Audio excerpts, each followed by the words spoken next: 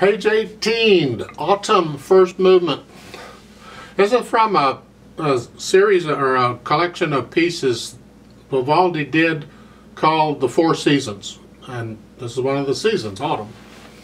It's a very fast piece. It's a wonderful, I encourage you to go listen to The Four Seasons. Just search for Four Seasons by Vivaldi and you'll find it. For page 18, I'm going to talk one hand at a time mostly. So let's just start out with the right hand here. At the beginning, third finger on that high E up here. And these are staccatos, and I'm just going to pluck them. The half note in the next measure is not staccato. Hold that down. Just the quarter notes. 2. Second line, it's slurred. Connect it. You have a quarter note, so 1 and 2 and 3 and 4 and. They'll tell you to move lower. That's nice of them. Normally it doesn't tell you that. You just look at the note, you look at the finger number, and you figure out you got to move lower. So it's third finger. You got one beat to do this in. You got third finger here. So you got to know where you're at. You ended here. You got to know where you're going and which finger's involved. So I'm going third finger here. We practice these moves if we have to in piano. So then basically it's the same thing an octave lower.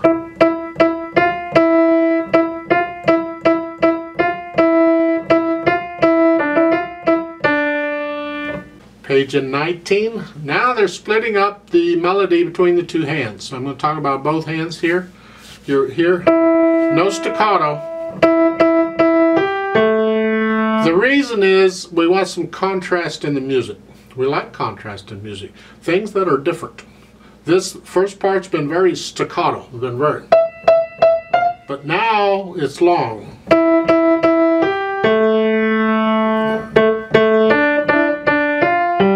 Those curved lines, it's just a slur line telling you to connect the notes. And then in the second line, you're back to the staccatos again. Go down to the third line, second measure, you're here. You got 1/4 rest to go back up where you were at the beginning, here. Etc. for the right hand. Not bad, I hope. For the left hand, at the top of page 18, again staccatos, except for the half note. You can't pluck a thumb. The thumb's sideways. You got to come down and up. Because if you pluck it, you're going to pluck sideways. So it doesn't work. But you can pluck the other notes.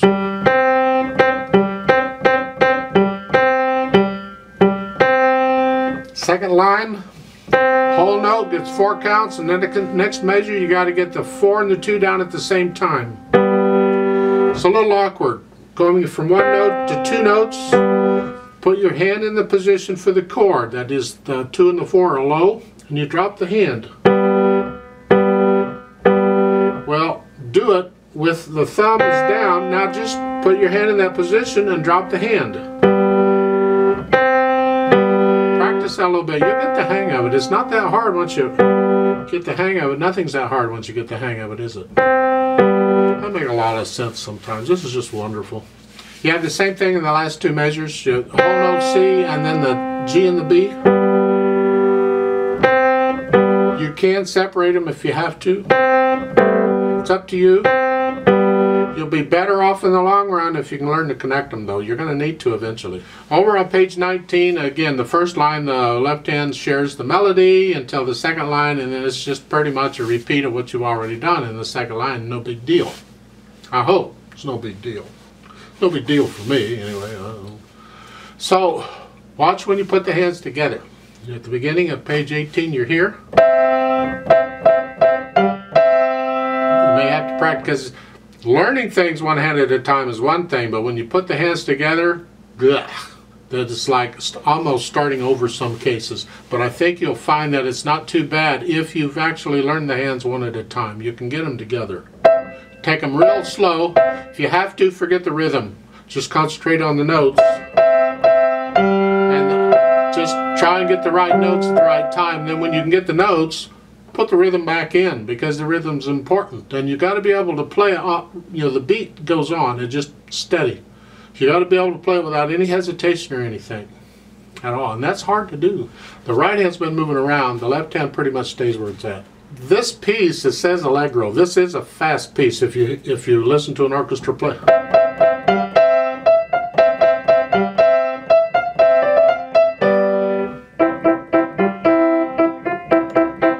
This is like an echo because it starts loud and this is soft. And then over on page 19.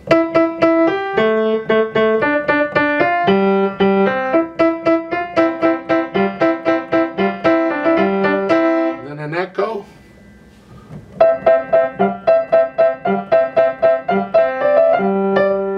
And you slow down at the end, and that's sort of how it goes. We're going to go super slow. You got to go slow, and you gradually speed it up to that fast if that's how fast you want to go. There's no set speed for allegro. It's a range of things. It's up to you. It's like you have your limit on how fast you can go anyway, so don't go beyond that. Make it sound nice. Well, I'm going to give us 4 counts. Let's try this slowly. So put your right hand here, left hand here. Okay. 1, 2, ready, go.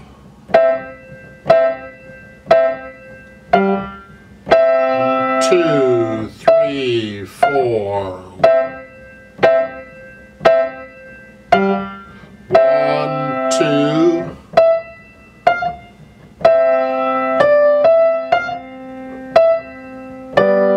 2, 3, rest. 1, 2.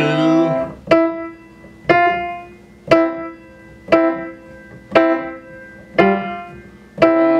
2.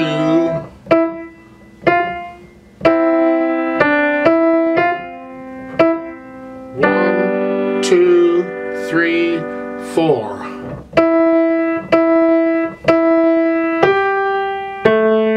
2, 3, 4.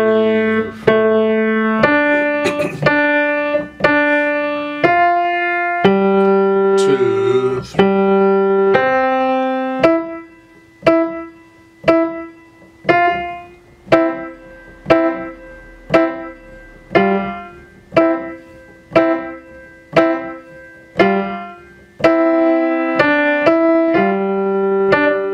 1, 2, 3, rest. 1,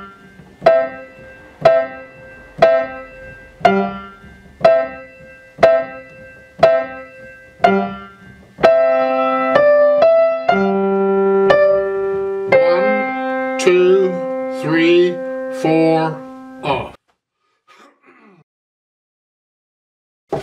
Now there is a duet at the bottom, naturally. So I'm going to play that, and you play what you just did, but again, need you to go up an octave. So instead of here, go up here. Just pretend middle C is here, and your left hand's on middle C here, and then you're an octave. You're up here. You're way up there. So I can have these notes. How about these notes? So I'm going to give us 4 counts. I'm going to speed it up a bit. I'm not going to speed it up as fast as it goes, but I am going to speed it up some. So go ahead and put your hands where they go. Up here. And here we go. 1, 2, ready, go.